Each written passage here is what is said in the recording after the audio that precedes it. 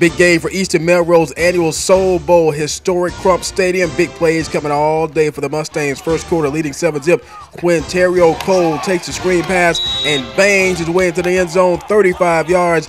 East up 14-0. Let's go, baby!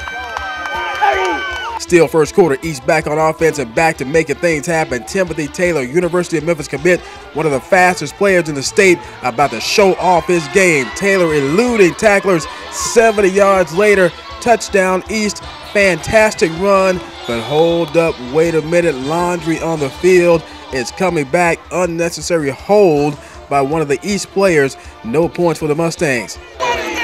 That is until now. Second quarter, same possession. Justin Land fakes the out. He's going all the way up. Nigel Bird down below, and he is gone. 60 yards.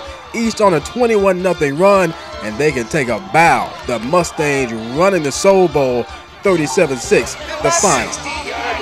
Hit my city.